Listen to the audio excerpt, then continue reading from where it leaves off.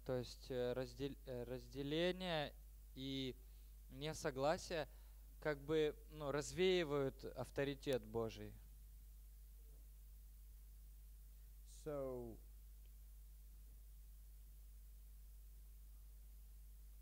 again, that identifies this power of forgiveness and unforgiveness. То есть, опять же, мы приходим к пониманию силы прощения и непрощения. Unforgiveness renders us powerless. Как бы It causes us to be powerless. It causes us to be powerless. When there's unforgiveness in our life, it stops the flow То of есть God. непрощение делает нас бессильными. Okay? Other questions? I had a question about interceding about that picture.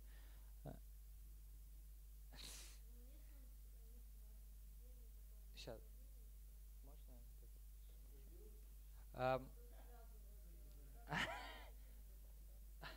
Окей, сейчас я спрошу свое, потом. So I meant that there are two ways of interceding. Like, for example, I was taught because once we can pray and intercede for a person that we know a little bit, we're not very well acquainted with that, and it's somewhere, and we pray for that person. And this passages or these paths like you draw on the board, but also when we pray for a person that is near to us, and this person comes, for example, to me and asks to pray for that, so there also should be an agreement before that between that people. So this person should also say, for example, I command you to go out from my life, because he is his body is a house, and he should be also like a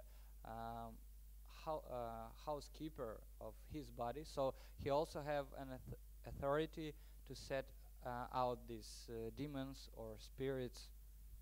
So we also should have communion and agreement in this prayer. Сейчас I will translate. Yes, there's a difference between someone who has a demon in them and someone who has been affected by the devil or demonic forces. Okay? In other words, as I was diagramming here, this little demon, this lying spirit, wasn't that this person was possessed by a lying spirit, but they were listening to a lying spirit and believing the lying spirit. Okay? So I have authority to say to that spirit, quit lying to them. I take authority over him, tell him to quit lying to them, so that that individual would be freed up to recognize or to hear the truth. Okay? Now, if that person is possessed by a demon, then they can't be free unless they want to be free. So they do have to cooperate. Possessed is stronger or yeah.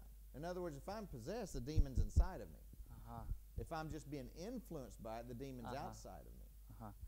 То есть, я спросил по поводу вот этой заступнической молитвы, что должно ли быть вот это согласие, то есть, что человек, за которого мы молимся, он должен тоже как-то соглашаться или говорить, что он хочет быть свободен, то он говорит о том, что если есть какое-то просто влияние, которого он, например, не видит, то мы сами имеем власть как бы запретить. Но если он одержим, как бы, то должно быть его согласие этого человека, то есть он сам тоже должен в этом участвовать.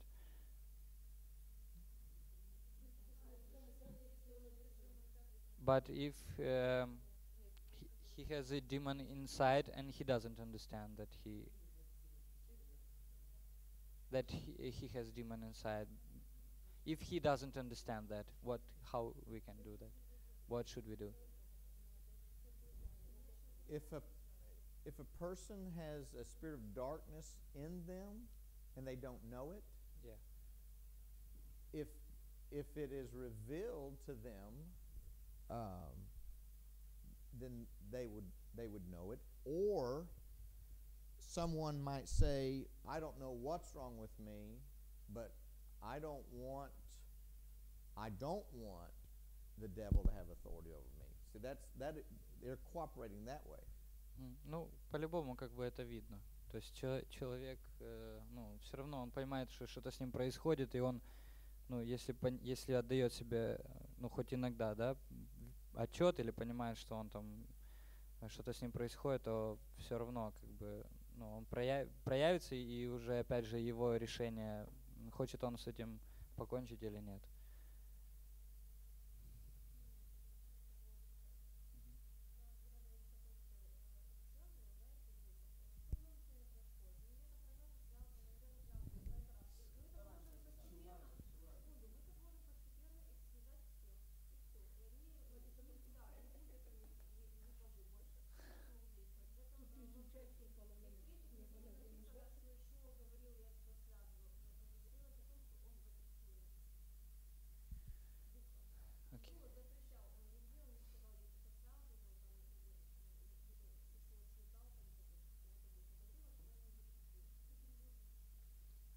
Okay, the question is that when we bind those spirits or demons, where are they kept? And if we bind it every demon, so how can they operate further? Or and the other question, why should we do that? Because Jesus, he didn't bind them, but he set out of people them. And forbid them. Well, to bind means to basically gather up and pull out. Ну, связать это вообще-то фактически значит там, ну, достать его, выгнать его. To bind means you forbid them from having authority. Ну, связать это значит, значит запретить их авторитету, то есть, ну, поломать их авторитет. Их власть в этом человеке или в ситуации. Дьявол и бесы, как бы, они действуют на основах власти тоже. Когда, ну, то есть они подчиняются власти тоже. То есть когда мы им запрещаем, они подчиняются высшей власти, которая есть Господь. The scripture says, it gives two descriptions of where they're to be sent. One is called the abyss, and the other two dry places. First was? Abyss. Преисподняя. То есть есть два склада, где они хранятся. Один это преисподняя, а второй это безводные места, да? Ну да. Там, помните, вот это про 7 злейших, там как раз по безводным местам написано. Of course, Jesus one time sent them to a herd of pigs. What? One time Jesus sent the demons into a herd of swine. Однажды Иешуа выгнал их в стадо свиней. That's where you get deviled ham from. Sorry? That's where you get deviled ham from. Devil ham. You're not familiar with deviled ham? Ham? It's a meat. It's a joke. It's a joke. Ну, типа от свиней, типа бесы происходят, ну, типа шутка такая, смеемся.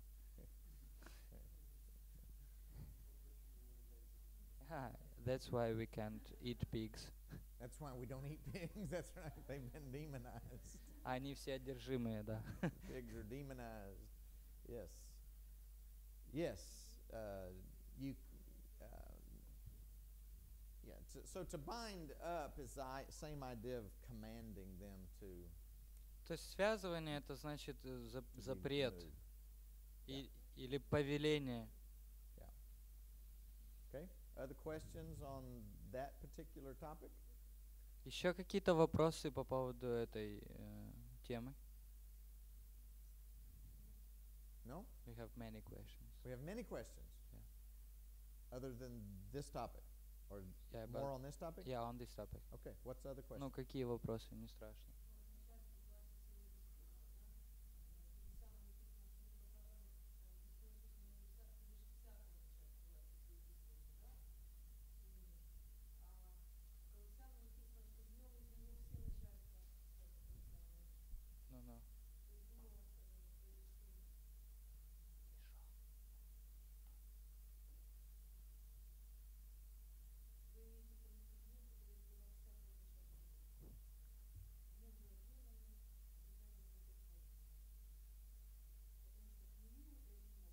Ну, вопрос. В чем вопрос?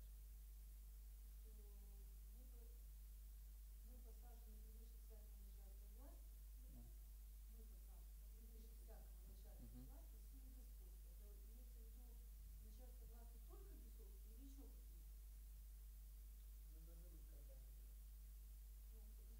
Um, it is written that in Jesus we have the highest authority and power in heavens. And does it mean that we have power and authority only over demons and evil spirits, or it means something else? Well, we have, we have power and authority over demons. We have power and authority over the lusts of our flesh. Мы имеем силу и власть над бесами, над своей плотью, над похотью. Okay. We have power and authority. As long as we're under the authority of Jesus, we have the power and authority that He gives us to do what He's called us to do. Мы имеем силу и власть делать то, к чему мы призваны. I think that also a topic of a question was if we have power and authority over, for example, our leaders of the country. Over our what? Leaders of our country, for example. In what way?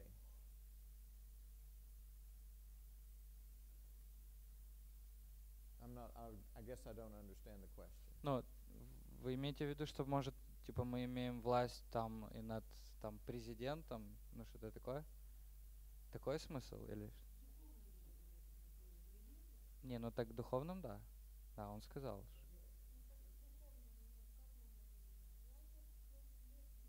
Ну, не только, над тем, к чему мы, там, куда мы призваны Богом, вот там мы имеем власть.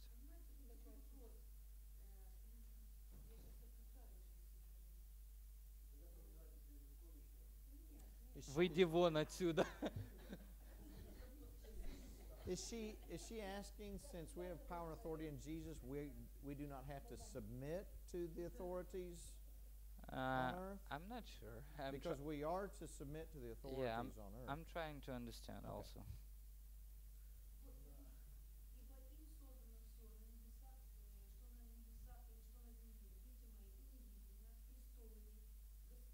Ну, да.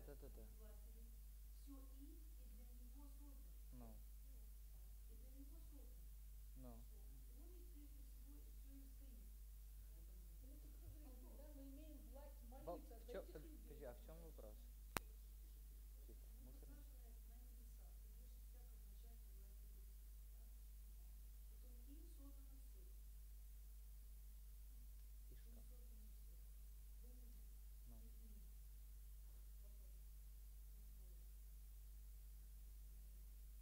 Okay. Did we clarify? Okay. Okay. Another Let's- question. let's- Another question. Since this is a teaching on prayer, let's try to make sure all of our questions pertain to prayer. Так, да, And I know we've gotten, part of prayer is, praying, interceding for others, and in so doing we enter into warfare, but we don't really want to transition into a deliverance seminar. Если мы говорим о молитве и о постоянстве в молитве и принципах молитвы, то да, понятно, что ходатайство это часть молитвы, но как бы заступничество и там изгнание, всякие освобождения, это будет тема другого разговора, поэтому если задаете вопрос, то, пожалуйста, чтобы в этом вопросе был тема молитва. If you want deliverance, I'm doing a deliverance seminar next week in Nikolaev. Если хотите поговорить об освобождении, то следующая неделя будет в Николаеве семинар. Едьте на освобождение. No?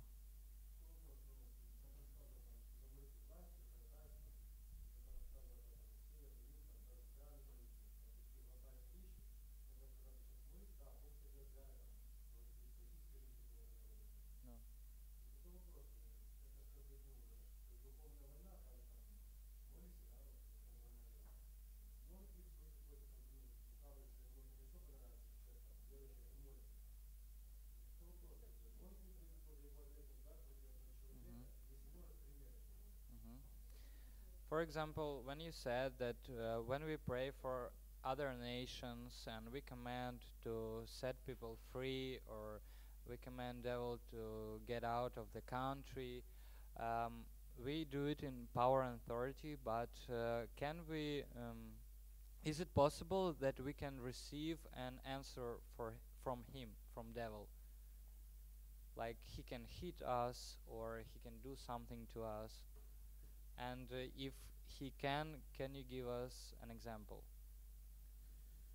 Well, you have authority over the power of the devil.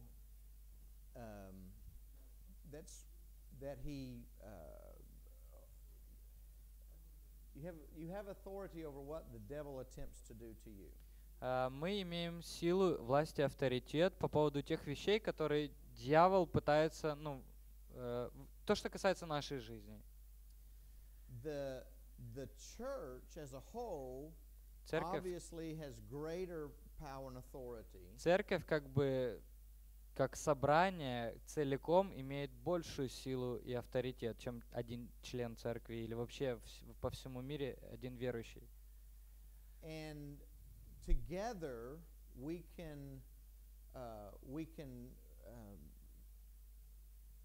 when we pray and warfare together, obviously we can have more of an effect. Когда мы вместе воюем, молимся, то, конечно, это больше имеет силу. And so, as each one of us are praying for the spiritual atmosphere to be changed, когда все молятся за то, чтобы изменилась духовная атмосфера, it's like we chip away at it little by little. Это как будто бы мы наступаем шаг за шагом. The more believers praying in Odessa, the more effect that those prayers will have against the climate of darkness. Чем больше в Одессе молятся верующих, тем больше рассеивается вот эта тьма. Does that make sense? Понимаете? Yes.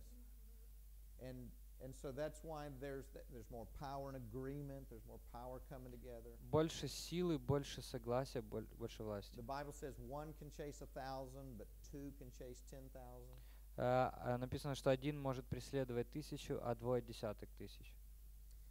But take your Bibles and turn to, where is it, Daniel. Книга Даниила. Daniel chapter 10. 10 глава. Let's look at this very interesting passage about how prayers affect the heavenly beings.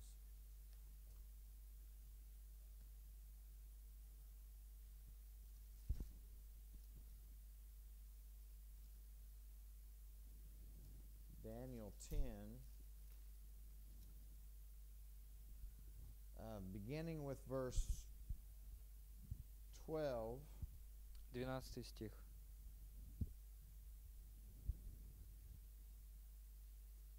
And this is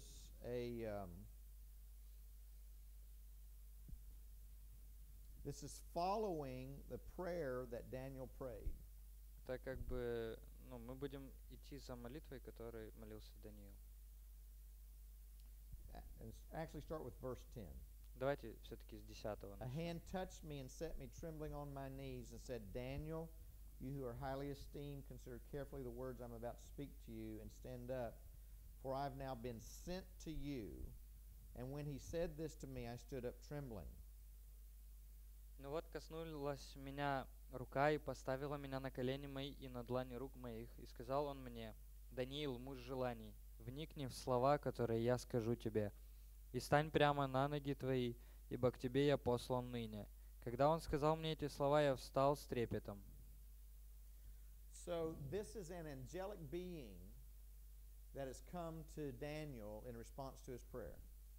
То есть пришел к Даниилу ангел, чтобы дать ответ на его молитву. Then look at verse 12.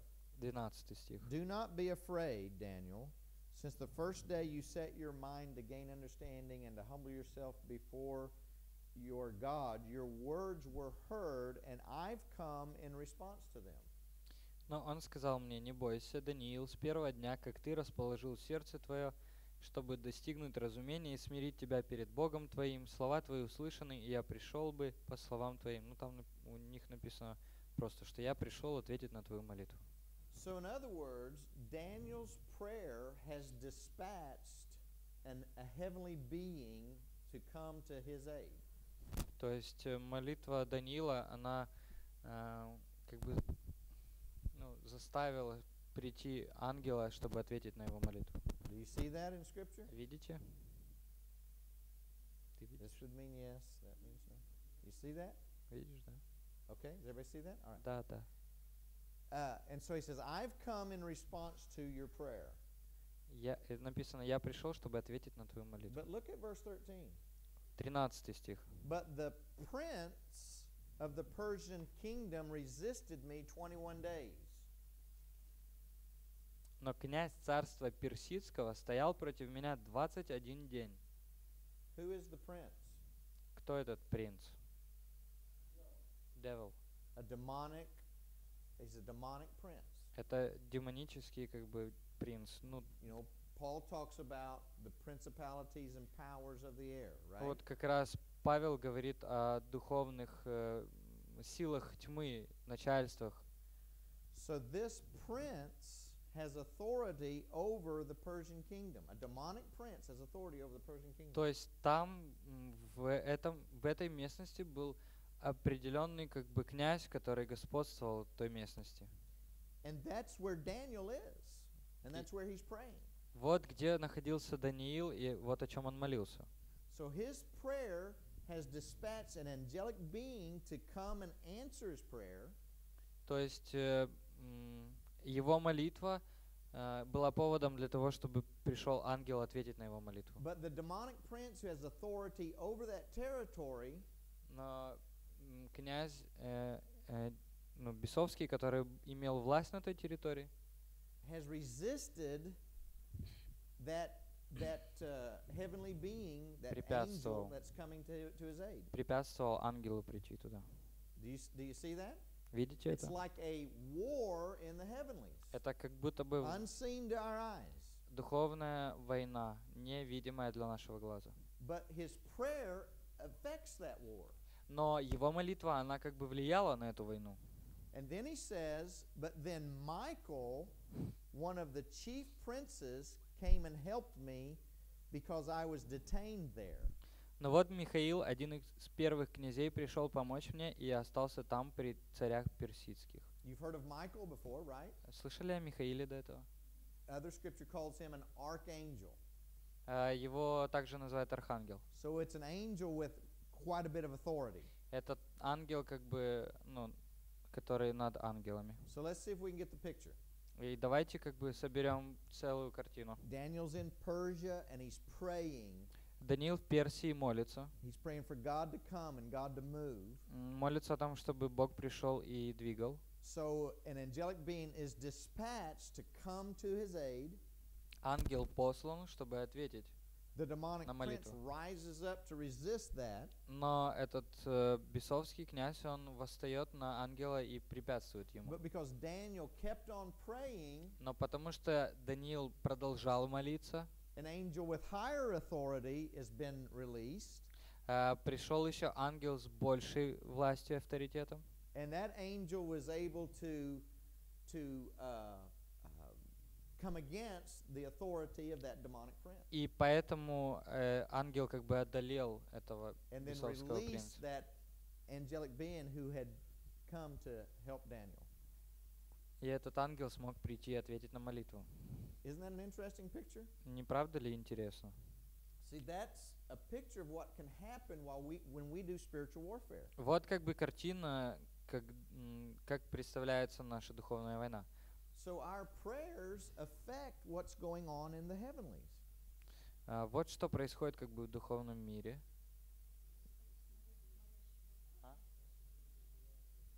Наши молитвы влияют на изменения в духовном мире.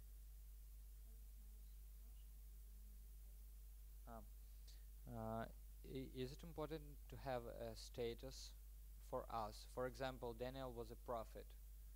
Did it affect his prayer? Well, he was God's man positioned in that place for that moment and that hour. Даниил просто имел позицию от Бога на той территории, на которой он находился. But see, you have the same authority wherever you're called to. Мы также имеем эту власть и авторитет там, куда мы призваны. Right? Понятно? So, let's just obviously this is all the information we have from scripture. Но как бы это единственная информация, которую мы имеем из Писания. But could it be if there were more people praying with Daniel that it would have released more angelic beings? Возможно, можно предположить, что если бы с Даниилом молились еще какие-то люди, то, возможно, бы еще ангелы пришли. Может быть. Probably so. Возможно. Because the Bible says one can chase 1,000, but two can chase 10,000. Потому что написано, что один может преследовать 1000, а двое 10 000. So in other words, more people praying for the lost to be saved in Odessa will somehow change the spiritual atmosphere and have power and authority to remove the blinders by the enemy. То есть, So that другими then the словами, people can see. чем больше людей молятся в Одессе о том, чтобы люди спасались, тем больше это рассеивает темные как бы силы, да, и тем больше людей прозревают и духовно, и физически. Does that make sense? Понимаете? The New Testament says he blinds the minds of unbelievers. Написано, что как бы у неверующих закрыты глаза. So I began to pray, devil, you can't blind their minds anymore. Я, например, молюсь, что дьявол запрещает тебе ослеплять их. You've got your hands on them. I'm telling you to let go. Я тебе говорю, отпусти их руки. Now, all we're doing is commanding him to let go, so that then they might be free to respond then to what God would be saying to them. То, что мы делаем, это мы освобождаем их, чтобы они отвечали на то, что делает Бог для них. In other words, they still have the choice to respond to the wooing of the Holy Spirit, right? Другими словами, теперь с этого момента они имеют возможность отвечать на то, что Дух Святой дает им. So I'm praying, devil, take your blinders off. Я молюсь, например, так: дьявол, убери, как бы, слепоту Spirit. их. Holy Spirit, draw them. Дух Святой, приведи их. Okay. So, let's say we think about one person in Odessa. Например, мы думаем об одном человеке в Одессе. And let's say that all of you together agreed in prayer every day for 30 days to pray for that person. Например, все вы в течение месяца согласны молиться каждый день за этого человека. And every day you pray, devil, take your blinders off of him. И каждый день молитесь, там, дьявол, забери от него слепоту. Holy Spirit, we pray you would reveal Jesus to him. Дух Святой, открой Иешуа ему. Is there greater power in all of us praying than just one? Правда, что ваша молитва имеет большую силу, чем если бы один из вас только молился. I think so. Я думаю, да. I think so. Думаю, так. And so that's how we affect the spiritual atmosphere. Вот как мы влияем на духовную атмосферу. It's an interesting thing, isn't it? Интересная штука, правда? Obviously, still some of it is a mystery. We don't understand everything. Некоторые вещи для нас до сих пор тайна, и мы не все можем понимать. But we have to understand, according to this passage, that our prayers do affect what goes on in the spiritual, in the heavenlies. Мы понимаем, что, исходя из этого Писания, мы имеем духовную власть, чтобы бороться в духе, побеждать. Okay, it's time for break again. Теперь перерыв.